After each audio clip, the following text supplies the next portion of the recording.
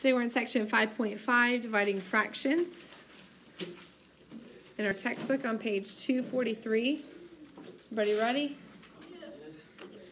Okay, so this first slide, you don't need to write anything down. I just want to kind of review over some things with you. That two non-zero numbers whose product is 1, those are called reciprocals. And in the blue chart underneath, we see some examples of that. For example, the number 5. If I were to flip that fraction, I know that it can be 5 over 1. I flip it to 1 over 5. And yes, if I multiply 5 times 1/5, my answer is 1. Same thing goes with a true fraction. 2 over 7 times 7 over 2, again, is 1. Even if it's negative, negative 5/5 times negative 8 over 5 is, again, 1. And it even works with decimals.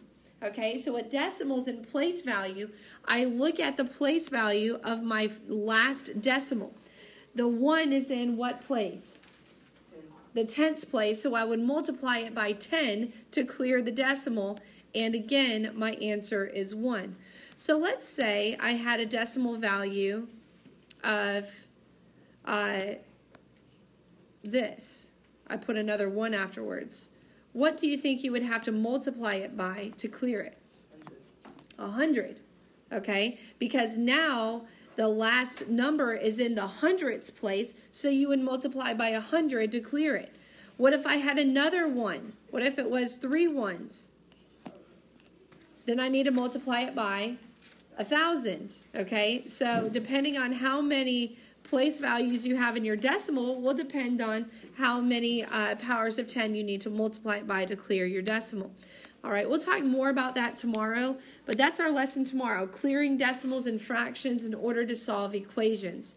All right, so this whole concept of reciprocals is really important. All right, so in example 1, I'm dividing a fraction. All right, I have negative 2/5 divided by 4/7. Go ahead and write that down. Negative 2/5 divided by 4/7. And I'm going to use, this is a method that is oftentimes taught in lower grades, the KFC method. KFC method. What does K stand for?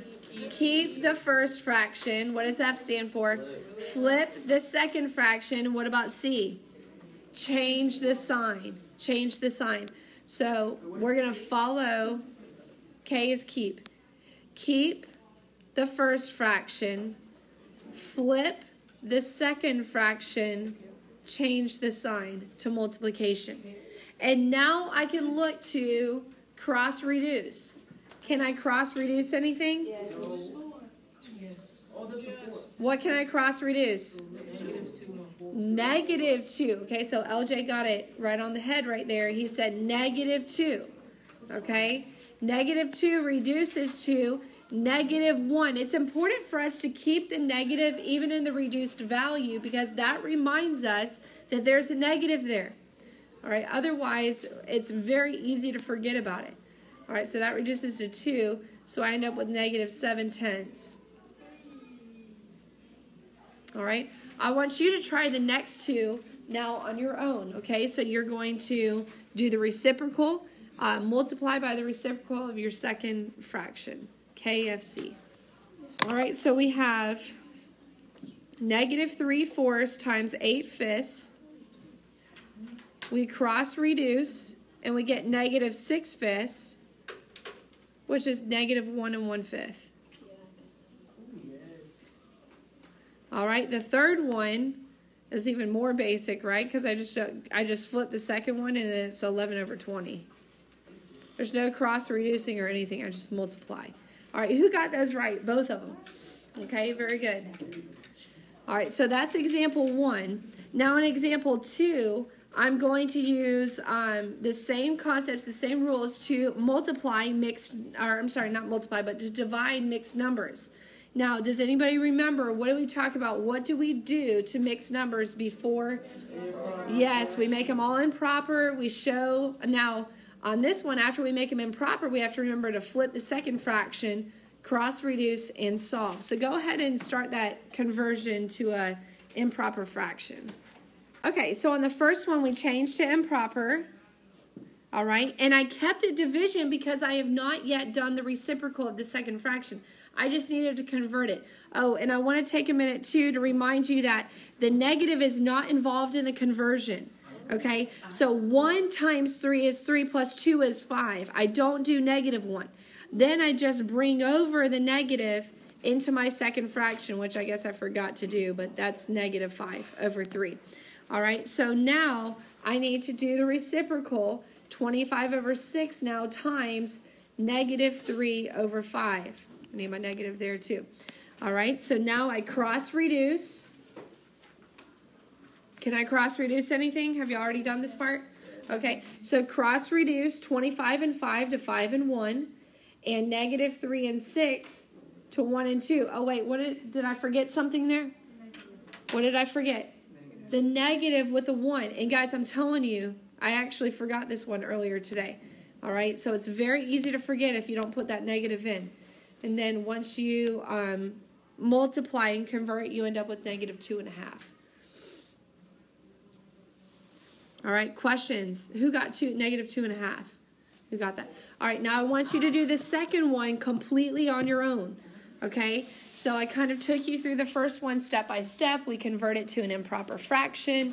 Then we flip the second fraction, then we cross reduce, then we multiply. All right, so there are multiple steps here that we just kind of follow one by one.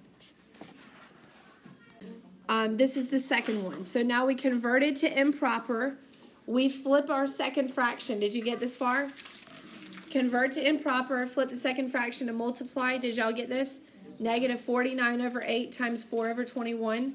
Now we're going to do quite a bit of cross reducing here. 4 and 8 cross reduce. Negative 49 reduces to negative 7 over 3, and then 3 on the other side. And then when I multiply, I end up with a mixed number, negative 1 and 1/6. Who got it? Negative 1 and 1/6. Okay, so that's more. That's more. That's good. Do you see where you went wrong? If you missed a spot. Okay? See where you went wrong? Do we do the next one? We're not going to do the third one. All right, moving on now to example 3. Example 3 is a word problem. So I need to figure out what information here is actually relevant to solving the problem. All right, so in your classwork example 2, it gives you actually more information than you need. Okay, so keep that in mind as we're reading the problem.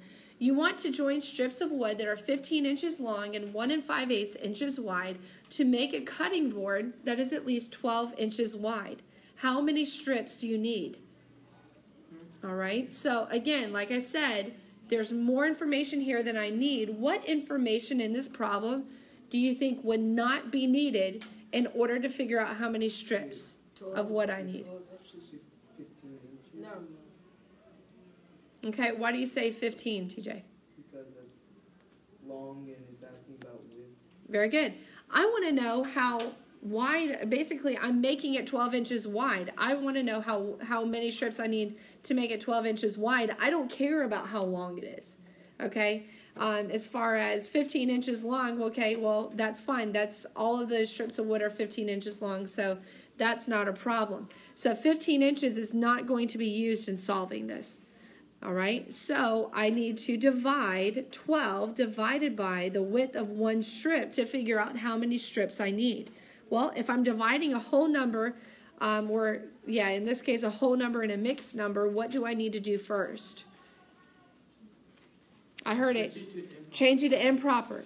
All right, so we go ahead and change it to improper. Now, I want you to continue to solve it. Go ahead and get all the way to your answer.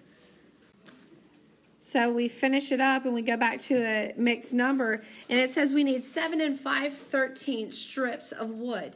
So if you were now thinking of this in terms of answering, when you're going to the store, okay, how many strips of board do you need to buy? 8. Yeah, you can't go up to the customer service person and say, okay, I need 7 5/13 boards. They're going to say, okay, well, you got to buy 8 boards then, right? So 8 boards is the answer, all right? So in these word problem scenarios, we have to figure out, okay, this is my exact answer, but how much do I need to actually build this or make this or whatnot. So you have a classwork problem that's just like this. All right, so now we're in one more example, and this has to do with order of operations. You saw some of these on your homework last night too, where you actually have multiple steps going on here. You see what? What do you see here as my first step in order of operations? What do you see here? Parentheses. I need to solve what's in parentheses, and there's subtraction. So I cannot simply subtract these numbers because what do I need? An LCD. Go ahead and find your LCD and change your fractions. Okay, so I find my LCD, and I have to convert my first fraction. Did you get 8 over 18? Did you convert it? Do you see how I got 8 over 18? Because 18 is my LCD. We changed my color. So 18 is my LCD. So how do I get from 9 to 18? I multiply by 2, so I multiplied 4 by 2. All right? So now what's 8 minus 3? 5. So now I'm dividing 5/9 divided by 5 over 18. You see how I got there? Now what do I do? Not yet. I flip it. I flip the second fraction. Oh man, I love it when this happens after you flip it. Now what happens? You like cancel like everything, right? So your 5s cancel down to 1, your 9 cancels down to a 1, 18 cancels down to 2, and your answer is 2. All right, so that one worked out really nice, but it's just that multi-step order of operations type of problem. All right, and if you understand that, that's everything you need to know for 5.5.